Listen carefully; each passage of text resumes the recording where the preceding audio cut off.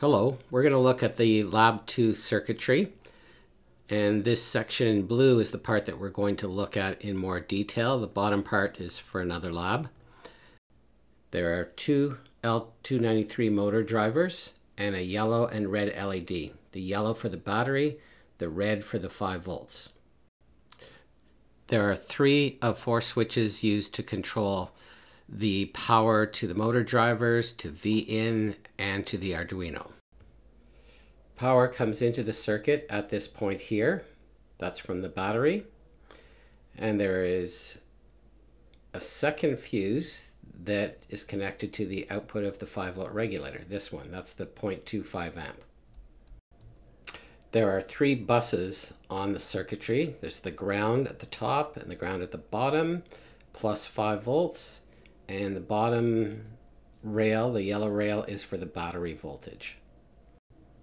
Here I'll remove the regulator so that you can see the components underneath, and you can see there's a ground connection to the center and 2 capacitors, one for the input and one for the output.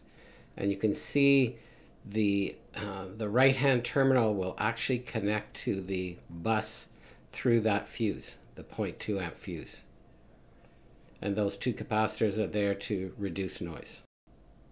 These 2 wires are coming from the battery pack, and I have a switch, and what I did here was splice the wires, and I used heat shrink tubing, and I wanted to change the wire colors to yellow and black. So I'm going to join these to the board. So the black is going to go to the ground, and the yellow, watch where it goes, is to the side on the fuse, which is the 2.5 amp fuse. That's going to supply power to all of the other points we need power to. Now I'm going to attach the 2 motor wires, and these go to pin number 3 and pin number 6 on the motor driver IC. It's really just to the left and to the right of the ground pins. Now let's turn on the power, and since all of my switches are closed, the red LED comes on to indicate 5 volts. The yellow LED comes on to indicate I have battery voltage. As indicated before, I have 3 switches. The first one is to power up the 8 volts. So if I open that switch, cuts off the yellow LED. I don't have 8 volts anymore, but I still have the 5 volts to the motor drivers. And now if I close that switch, open that switch, it cuts off the 5 volts to the motor driver. I still have not connected V-in and ground to the Arduino, and I'm going to do that right now. So I'm going to connect that wire to the connection point of the diode. It's actually the cathode of the diode. And what I did here is stripped away some wire, and I soldered it or tinned the wire so that I could connect it to the protoboard. So that's going to the cathode side of the LED. Okay, you can see that there. Then I'm going to plug that yellow wire to V-in, but I'm going to turn off the battery before I make those connections.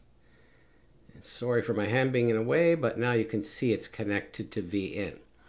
But obviously, we also have to have a common connection to ground, and I don't have that connected yet. So I'm going to take another black wire and connect that to ground. Now that I've got the V-in connected through that diode, it actually turns on the power to the Arduino board. And you'll see that the green power LED illuminates, so that's telling me there's power to the Arduino. You can also connect it to the USB. When it does, it actually cuts off that other power automatically. Now I'm going to reclose the 5 volts and the battery supply to VCC2 of the motor driver. So now I have all 3 things powered: the Arduino, the 5 volts, and the battery supply. And it's probably best to do it in this order. Turn on the Arduino first, the power to the 5 volts second, and then the battery supply third. So the Arduino, red LED, then yellow LED. You can also just have all the switches closed, and when you turn on the battery, all 3 get turned on simultaneously. So that's fine. Now I'm turning on the motor. So So you can see and hear the motor turning. And it's turning because I've done a few things. I added a wire to pin 1, 2, and 7 manually to get it rotating in one direction. Okay, that's why there are 3 extra pins on the L293 driver now. And now I've switched wires 2 and 7 so that it rotates in the opposite direction. And again, that's 2 and 7. They have to be at different logic levels to switch from one direction to the other direction. Okay, I've also made some wiring connections here. I've added a wire to the analog input 0, and I've connected a red and black wire from the bottom board to the top board so that I'll be able to operate the variable resistor. And I've also connected a white wire in the middle to the analog 0 input on the Arduino board. So this is going to allow me to control the speed of the motor now, because my software is set up to do that. So let's start off by looking at the voltage regulator. This is a 7805, and the yellow line at the input indicates that we have to have the battery voltage there, which must be a minimum of 7 volts for the regulator to give you 5 volts out. So for this device, the dropout is 2 volts. That's the difference between the output and the input. Make sure the middle terminal is connected to ground and the capacitors are attached and also connected to ground. So this is an important part of your supply circuitry. This part of the circuit is the output from the regulator, and it has the 0.25 amp fuse. It's the smaller one. It has the TEX 025 written on it. After that, you have a red LED. The anode connects to the 5 volts through a 1K resistor to ground. And then you'll notice there's a terminal labeled VCC1. That's going to go to the motor driver. And it's on pin 14 of the motor driver.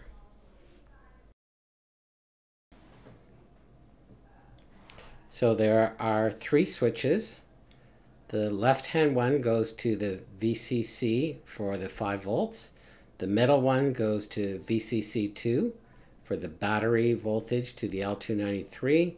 And then the third one on the right goes to the Arduino VIN. Make sure the polarity of the diode is correct.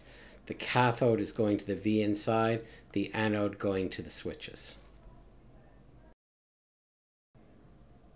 The last part is the connection to the Arduino, and there's really only 2 connections for power. One of them is a connection to ground, and you can use either of the 2 terminals, and the wire from the diode must go to VIN. And for things to work correctly, the voltage on that VIN pin must be at least 7 volts. So it's important that your batteries are charged. Now, the LED that you see on the screen right now is the yellow LED, which is an indication that you have power for VCC2. I hope all this helps out when you're doing the lab. And if you have any questions, please send me an email. Thank you. These are a couple of student demos. One of them is in the maze. So the robot is using ultrasound to find its position and turn left and turn right and so on. This other one is actually, I think, lab 4, where you're going to be driving the motor in one direction, the other direction, forward and backwards. And this gets to be a little fun.